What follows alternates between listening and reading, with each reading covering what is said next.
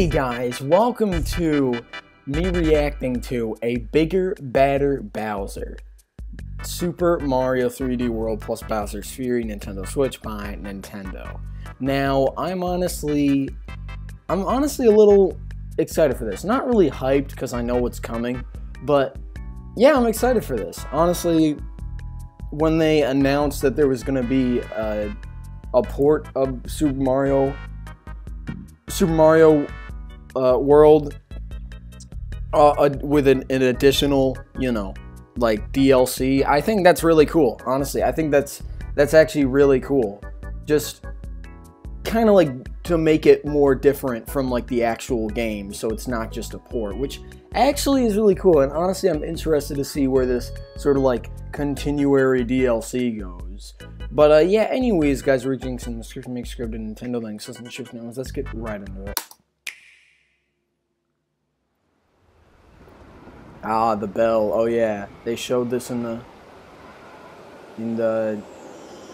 35th anniversary. Giant cat bell.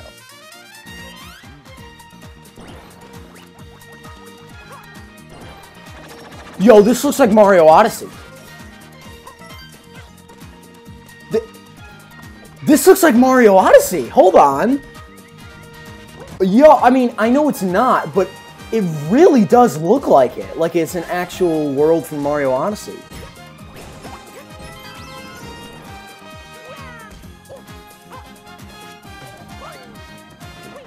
Wait, what? Okay, that's cool. I also like that Bowser Jr. is helping you around. Makes you think that Bowser's like corrupted some way because, he's helping you. That's cool. Yeah, this is freaking Mario Odyssey! You wait! Hold on. Oh, here comes Bowser. Oh, I like that, the cat. Yo! That actually looks intimidating. Almost like a Mario Galaxy boss. Oh! The background music, too.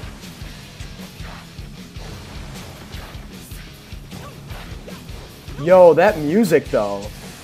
Oh, and then, like, things become evil? What? Like a kaiju.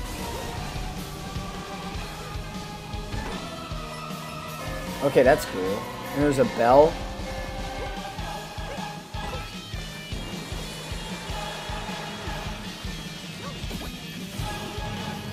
Oh! Oh, so he becomes a giant cat. Kind of looks like Super Sonic, to be fair. Bowser's Fury.